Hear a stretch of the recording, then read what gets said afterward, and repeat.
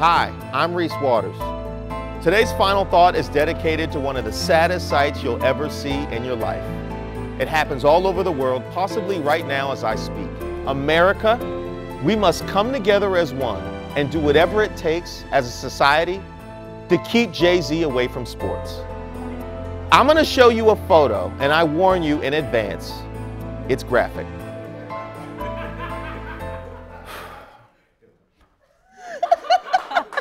Contrary to popular belief, it's not Steve Urkel on vacation. This is one of the greatest rappers to ever live riding a jet ski and a helmet. The man who wrote Big Pimpin' looks like Dr. Nefario. This is Jay-Z and Beyonce jumping in the water. The man's about to mess up a belly flop. I didn't even know that was humanly possible. Did he all of a sudden remember he can't swim or that water is cold?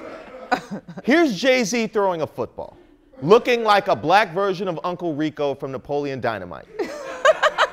Even Blue Ivy is judging him. Now this is Jay-Z terrified of a basketball, as Beyonce covers her mouth to keep from laughing. Multi-platinum albums, Grammys, and not laughing here was her greatest achievement. It boggles the mind that no rapper beefing with Jay-Z has ever posted a photo of him trying to be athletic.